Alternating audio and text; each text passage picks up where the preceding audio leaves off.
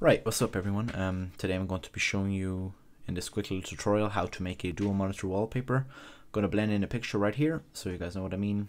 It's just going to be the same picture as in the thumbnail. Basically this tutorial is for Windows 10.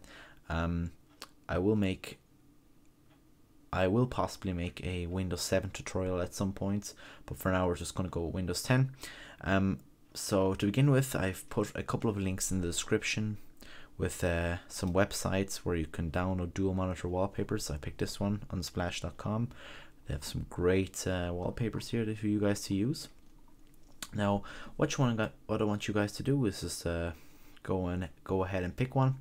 I particularly like this one, so I'm just gonna right click and download this picture and put it into a folder called dual monitor wallpaper. This will be in your pictures folder or on your desktop, whatever, it doesn't really matter. But if you want a slideshow, you can put multiple wallpapers into one of these folders, and then you can have a personalized slideshow folder. I'm just going to call this one mountain range. Save it down, doesn't matter if it's JPEG, just keep the setting here, whatever it is. Save it, and then you want to close your browser. Just navigate to the folder where you just saved it, which for me is in my pictures, dual monitor wallpaper right here. So this gonna what you guys want to do is just double click on the picture, and then once it's open, just right click and select set as background.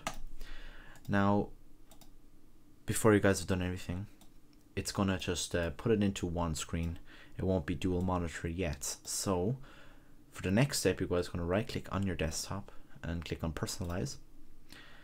Then you'll have an option here called choose a fit. Now, depending on what wallpaper you picked and depending on your monitors, you might have a different setting.